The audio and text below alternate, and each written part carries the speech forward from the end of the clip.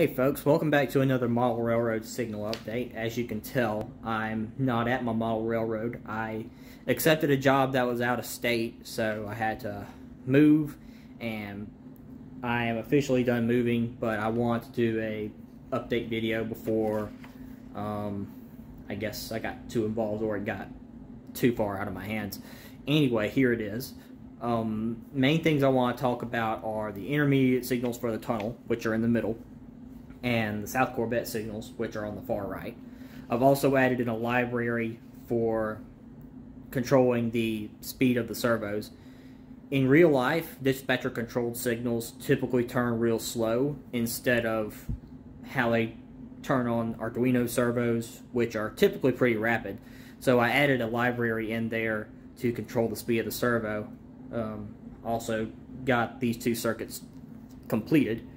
So before we get started on these, I'm going to show a few pictures of what I've accomplished on the model railroad so far.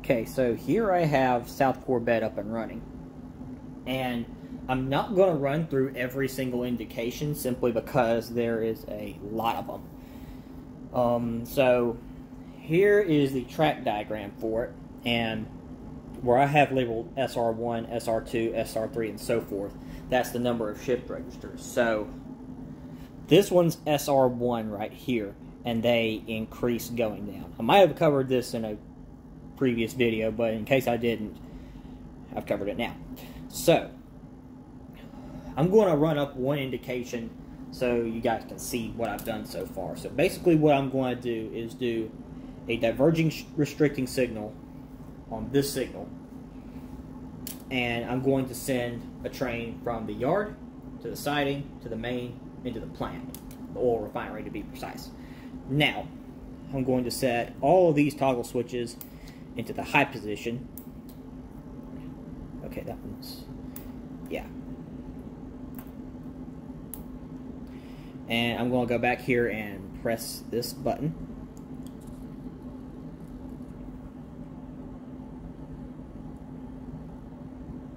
And you can see the servos turn kind of slow up here, and now it's showing a diverging restricting signal back there. So now the train rolls over the signal, and we're back to a stop. And it's going to time out in about 30 seconds. So over that 30-second time period, it's just going to wait for the train to sort of get off the signal, and then it's going to revert everything to the main again. There may or may not be a few kinks in this, but I'll handle those as we go. I think this is mainly designed for a light engine, but like I said. Okay, so the switches are resetting themselves. So I can do another indication if I want. So basically we can say that, okay, the light engine's gone from the yard, the siding, to the main, into the plant, and we got a train here that's getting ready to go. So what we can do is I can set all these turnouts into the low position, press the button, and this should give a clear. Yep. Well, is that what I want? Yeah, that's what I want. Okay. Had to make sure. It's been a while since I've fooled with this. So anyway, we have a clear signal for a train right here to proceed south out of Corbett. So the train's going to run over the signal, and the signal goes to a stop. And again, it's going to be another 30 seconds or so before the signal actually resets itself.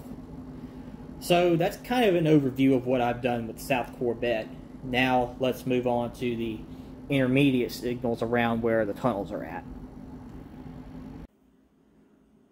Another thing that I did was I got the two intermediate signals that are going to be on each sides of the tunnel working. If you notice these little T-looking objects right here, those are indicating which way the signals are facing. So it's going to be a bidirectional signal, and there's going to be 3 aspects on each side, so 1 shift register for each signal works just fine in this situation. So I'm going to run through 2 indications. One is going to be for a northbound train going from Petersville to Corbett. So the way I have this set up is that the train's first going to knock down the south tunnel signal, like so. And then it's going to knock down the north tunnel signal. And once it knocks down the north tunnel signal, it's going to reset the Arduino. And I can run through another function if I need to. But what I'm going to do is I'm going to flip this switch, and it's going to be for a yard job that is going north out of Petersville but not going to Corbett. It's just simply going to pull up past the signal and shove back in. So I lost my train of thought. Anyway, let me see.